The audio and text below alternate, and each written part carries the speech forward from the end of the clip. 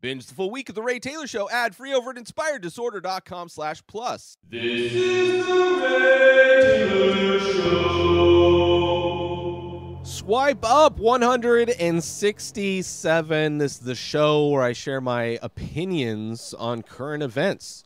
Let's get it started, shall we? With this first one, some bad news. Some bad news. Not horrible news. I mean, as far as news goes, there's a lot worse news than this piece of news, which is about John Wick 4. Obviously, we just got Matrix 4 just came out. The Matrix Resurrections. I reviewed it on Monday. I kind of enjoyed it. Liked it watching the second time around more than the first time around. But was also super excited for John Wick 4, which was supposed to be released, I think, around the same time as Matrix Resurrections, if I'm not mistaken. Now, the pandemic has changed a lot of things and whatnot, but because of that, they're pushing back the Matrix 4 to 2023. So, a whole year plus of waiting for the next installment of the John Wick franchise, which I am also a huge fan of. Maybe more so than the Matrix, only because it actually improves its action scenes throughout the franchise. Like they kind of ramp up, which is pretty great. I don't think any of them reach the levels of epicness that the first Matrix does, but I think as a more cohesive franchise of action, I think it gets a little bit better each time. The story is interesting. They reveal a little bit more about this world. But it is a bummer that John Wick 4 has been pushed back once more. So it's, let's see. In a new video Wednesday, Lionsgate announced the sequel will now premiere in theaters March 24th, 2023. Where it was originally May 21st, 2021, which would have been earlier this year, and then it was supposed to be May 27th of 2022, which I was about to start doing or getting ready to, planning on doing reviews of the John Wick movies leading up to 4, but that's not happening, so I'll probably just do those anyway, and then just do a separate review when it comes out. But John Wick 4, kind of a bummer. It would be nice. I mean, Lionsgate, I don't know if they're affiliated with Warner Brothers, or I don't know where their movies go when they get released on streaming, but it would be nice if, like, Netflix or somebody threw down a giant chunk of change to get that movie.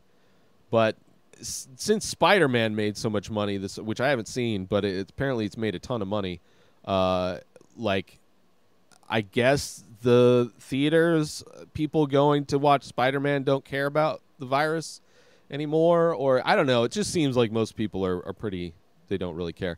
Let's move on, though. The Many Faces is an ongoing abstract ink portrait series that I started many years ago. I release a new face every day, but go to inspireddisorder.com to check them out. So many available. But as a listener to The Ray Taylor Show, you can save 10% when you use coupon code INSPIRED when you check out. So go to inspireddisorder.com/TMF. That stands for The Many Faces.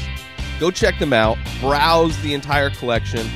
And when you decide on a piece, or maybe multiple pieces, make sure you use coupon code INSPIRED when you check out, and you'll save 10%. As a big thank you for checking out my work, for collecting my work, and for listening to The Ray Taylor Show. And with that said, let's get back to the show. Let's move on. A COVID-denying kickboxing world champion just died from COVID. A 3-time world champion kickboxer died in his home in Belgium from complications caused by COVID-19 weeks after discharging himself from the hospital. Fred Sinistra, 40 years old, was unvaccinated and would not even use the term COVID-19. His coach, Ousmane Yijin, told a Belgium outlet Instead, he dismissed COVID-19 as a quote-unquote little virus and railed against government restrictions. So it sounds like he's a big fan of the Joe Rogan Experience, probably called up Joe, see if he has any On-It products that can help boost his natural immune system, even though Joe himself didn't rely on his immune system when he got COVID. He threw the kitchen sink at it. Pretty much did everything but get vaccinated for Joe Rogan. So he didn't even rely. Like, all these people, like, you can't say you rely on your immune system and then go buy over-the-counter medication. Like, that's still science. Like, science made those just the way they made the vaccine. It's just ridiculous. It's like such a weird line to draw in the desire to use modern medicine. It's like, if I have a headache, I'll use ibuprofen, but I'm not going to use the stuff that can prevent headaches.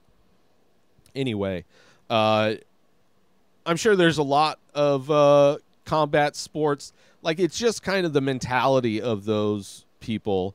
One, you don't have to be educated to be a professional fighter. You just have to train in fighting for a long time, probably have some athletic abilities, but it just takes a lot of dedication, a lot of work, a lot of time to be a good martial artist. But you don't need any degrees. And then you have somebody within that world of combat sports like Joe Rogan who, he's able to convince, he has a lot of sheep that follow him, and you take his medical advice. For some reason, they'll take a professional comedian's advice about medicine instead of actual doctors who studied viruses their entire life. It's as if this mixed martial artist, to train for a fight, went to somebody who's only watched action movies. They've never actually competed. They never actually trained. They don't actually know different martial arts, but they've watched a lot of action movies. So let's take their advice. It's ridiculous. Like, there's just no respect. Like, if that was like a scientist going into mixed martial arts and they're like, oh, I watched a bunch of action movies, I want to fight. Like, every single fighter would laugh that person out of the gym. Because it wouldn't even be, you're not even on the same level. Yet people are taking Joe Rogan's medical advice over people who have actually studied medicine. And not like these fringe doctors that, barely passed their medical exams, that are getting paid to they want to get popularity, so these fringe lords, these edge lords of medicine. It's like there's people that study viruses their entire life, and they're like, you're ridiculous if you don't get a vaccine. You're just ridiculous. Which, a lot of those people are dying. And I didn't know that fighter. I'm not familiar with his name or anything like that. He's an older fighter, obviously. Probably, maybe not in the best health. 40 years old. Probably taking a lot of damage. I'm sure, like, cardiovascularly, like, there's probably in decent shape still, if not great shape. He, still be training. Anyway, I don't know. Rest in peace, you and all the people that are filling up hospitals again. Let's move on to some good news. A restaurant in Denham Springs has a wall with prepaid tickets for people that are hungry but can't afford food, are homeless, or can't afford food, are homeless, etc. They just grab a ticket with a meal they would like, which a previous customer paid for, in Louisiana. This is awesome. Like, just as an idea, it's basically like getting gift cards for anonymous people, except for they're buying meals. That's great. That's such a great, that needs to happen more. Businesses, especially like smaller businesses, because obviously giant corporations are never going to do anything like this. Never, never, never, never. They don't want to help anybody. They barely want to pay their own employees. They're not even going to step away. Maybe they'll give some corporate donation to some thing for PR purposes, but they're not going to do anything unless they legally have to do it. So smaller businesses like this should do it. What does it? What does the sign say? If you're hungry or know someone that is hungry and has no money, these tickets have been paid in advance. Grab a ticket and eat. I don't know what the small signs are. Oh, it's got a Bible verse.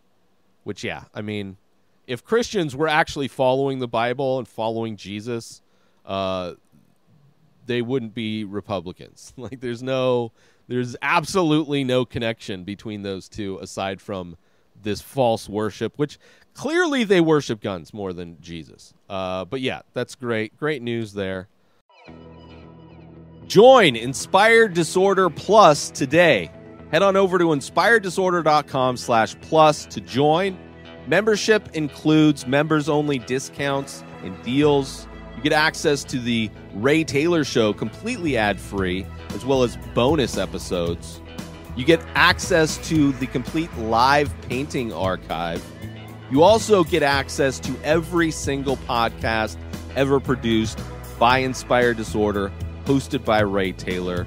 You get access to Ray Taylor's personal blog, as well as the opportunity to ask me any questions. So if you want to start a podcast, you're into art, ask me anything. And so many more things are being added every day to Inspired Disorder Plus. So sign up today, become a member, head on over to inspireddisorder.com/plus and become an Inspired Disorder Plus member today. And last but not least, here are the most powerful photos of 2021. Obviously, if you're listening to this episode, you're not going to see these photos. But you know, I'll describe them. It's a woman standing in front of her house while a fire is raging behind them. I don't know if that's in the U.S. That could be California. That could also be Greece. Like Spain, I think, was on. There's been a lot of fires everywhere in the world. This picture from the tornadoes that ripped through, was that Kentucky or Indiana? Where was the tornado? I'm sorry, I don't know those states. But the big tornado that ripped through, it's from inside a movie theater, and the screen of the movie theater is not there anymore, and you see outside into the rubble. Kind of a crazy shot that it took out the screen, but then it's I don't know, it's obviously a great shot. This one, a golf course just outside Glen Canyon Dam in Lake Powell, Arizona. The reservoir is at a historic low, and cuts in water usage are mandated for 2022 to address the ongoing drought. And of course, the super green golf courses are being watered. Same thing out in Palm Springs. I think there's the most golf courses per capita in Palm Springs. And they are all nice and shiny and green. All the water restrictions and stuff apparently don't apply to golf courses. People who pay large amounts of money to hit a small white ball around get the privilege of green grass, while everybody else has to ration. And then, of course, the January 6th tourist trap that was the capital of the Trump trying to overthrow the government. It's crazy that, by the time this is a few days away from the anniversary of that event, and it's definitely, we're seeing a lot of people get investigated, but there hasn't been any. Nobody's lost a job yet. Nobody's in jail, aside from a bunch of the quote-unquote foot soldiers of the event. A lot of the Proud Boys and Oath Keepers and just racist white people that thought they were privileged enough to get away with a terrorist attack and not go to prison. Some of those people have gone to prison. And then last but not least, a visitor sits on a bench that looks at artist Suzanne Brennan's Fisterberg's quote-unquote In America Remembered, a temporary art installation that to commemorate Americans who have died of COVID-19 on the National Mall on October 2nd, 2021. And it's the scene of the lawn covered in tiny white flags, and it's just populated with, at that point, I don't know, it was probably like 600,000. I think we're close to 900,000 now. deaths of COVID-19. But yeah, those were the big kind of events of the year. You had, terrorist attacks all over. I mean, obviously there's no Kyle Rittenhouse in that. There's not a few of the cops have, are starting to get charged with murder and manslaughter. So it's like there's been some justice, but obviously some huge injustices. But it is what it is. That's been the year of 2021, I guess. At least it's not under a Trump presidency, because everything would just be exponentially worse if he was still spewing his shit on Twitter and on all of the news networks constantly, which they still love to promote him because they care about numbers more than news. But yeah, let's do some shout outs and get out of here, shall we? Shout out to /film, shout out to Vice News, shout out Good News _movement, and shout out BuzzFeed News. But most importantly, shout out to you. New episodes of The Ray Taylor Show come out every single day. Subscribe on YouTube and everywhere our podcasts are found. Binge the full week over at inspireddisorder.com/plus. Buy Ray Taylor Show merch over at inspireddisorder.com. And follow the show on Instagram at Ray Taylor Show. Have a wonderful day, everybody. Peace out! Today is the day where you wake up and you realize that everything that you've been dreaming about, everything that you've been wanting, every goal and wish and hope that you've ever had can become real. Dreams can come true. What you manifest in your mind, you can bring to reality.